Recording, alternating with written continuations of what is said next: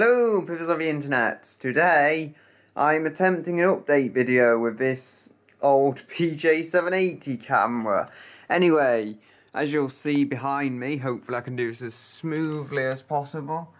I have, I think 90% now. Yeah, it's leapt up. Maybe I had one big clip in there. It was 82 or something. But anyway, that is importing the files now and proxyfying them so my PC can actually handle them, since 4K on a middling i5 isn't exactly the easiest to handle.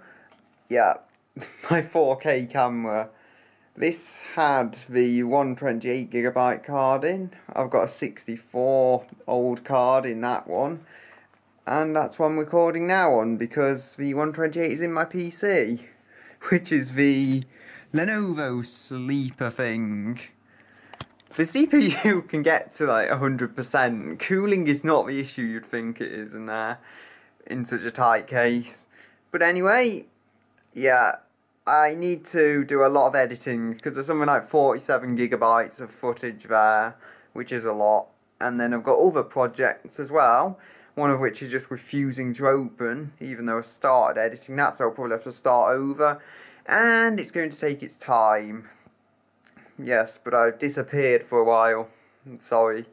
I just need to refocus the channel on things. I think making fewer higher quality videos, I guess, than many terrible quality ones. And I'll just show you this camera, might as well. Where a rare behind the scenes camera. I do like this thing, Sony AX53, and then this old PJ780, which isn't a bad camera either, it's just only 1080p, and I'd like more, so I moved to 4K, and an editor that can handle it. Either way, things are going well, I think, so I'll rejoin you with my next video, I guess.